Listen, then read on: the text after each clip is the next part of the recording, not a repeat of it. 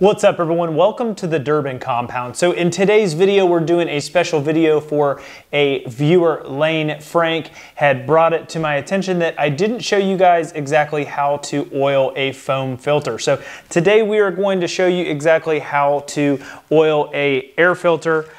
This is going to be obviously on a chainsaw. We are going to oil the foam filter on the 462. So my 462 has the West Coast Saw air filter kit. I've been running this for quite a few tanks, so it is nice and dirty. And today I'm going to show you exactly how to clean the foam air filter. We're going to take it inside to the sink, and then we're going to clean this bad boy off because it is pretty gnarly. And then we're going to put it in the bag, and I'll show you guys how to oil it up. So let's go inside, let's clean this bad boy off, and then we'll get down to oiling it back up. All right, now that we're inside, let's go ahead and clean this bad boy up. So I use dish soap. You can use Dawn dish soap. This is some cheap stuff from Radiance, but I literally just start soaking this thing and start getting the clumps of dirt off. So most of the time your large particles aren't going to go into the foam, so you don't have to worry about it getting into the fibers of the foam. You just need to start cleaning them off, just wiping them down. So obviously it's an oiled filter, so it's definitely going to be a greasy mess. That's why I'm doing this in the mop sink. So if you wanted to, some other times what I've done is take a paper towel and literally just wipe it down with a paper towel, and that will get some of that greasy, oily type texture off of it, so you're not getting it all over your hands. But the best thing to cut the grease is obviously the dish soap, so just spread it around and then massage it in. So you're not going to get it perfect, but there are some areas that are still have some stuff in them. I just go ahead and do it again.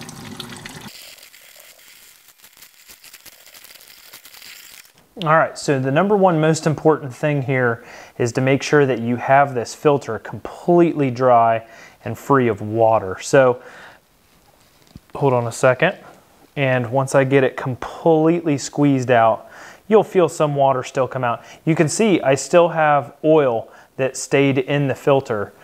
Even after washing it and everything, it's still nice and blue. It definitely still has some oil in it, but now that we've got it completely dried out, you can even blow it with air compressor if you want. If you want to do that, you can. You're just going to make a mess with a pre-oiled filter like this. You're just going to blow the oil everywhere. So I have already used this bag a couple times, and it's got some excess oil in the bottom of it. So it's kind of nice that I've already done this a couple times with a couple different filters, a couple max flows, a couple times on this.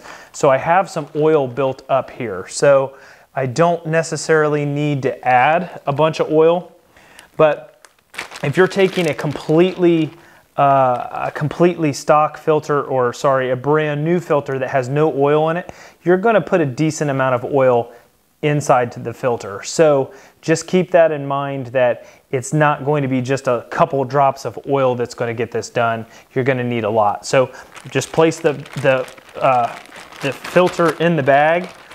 This stuff gets sticky over time, so you can reuse it if you want. If you don't want to, you can just change out your bag every time, but it's just your oil that you're wasting. Now, I love Bel-Ray foam oil. This blue stuff, it's pretty awesome. If you were starting with a new bag, you can literally just open the oil and then pour it in right on the filter. So just like that, pour it right in on the filter, and then just knead it inside the bag.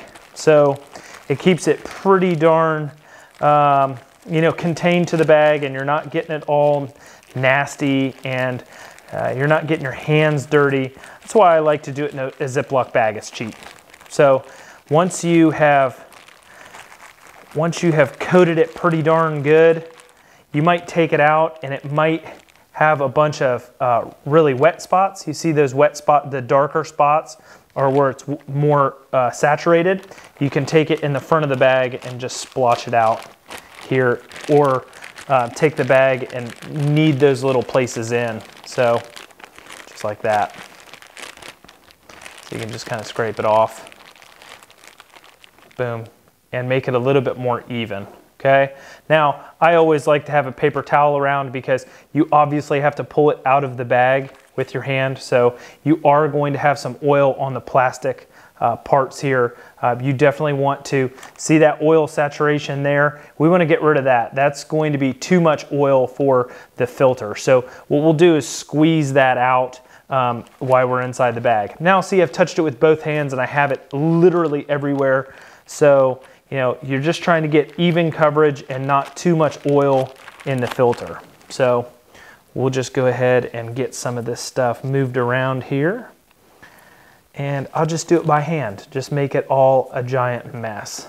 So we'll go ahead and clean up our little area in here that had a little bit too much oil in there. I'm literally pushing it back through the filter. If you push hard enough, you can get it to drip. So you see how where my hands are, it starts to drip. So, you know, just move it around, make sure that it's evenly distributed throughout the filter, just like so. And then see my inside area that was really wet is gone. So now I'm gonna wipe my hands off. I'm gonna wipe this plastic off here. If you reuse an old bag, the oil gets really, really sticky. It's not a game changer. It's not that big of a deal. It just makes it a little bit harder to apply with it really sticky.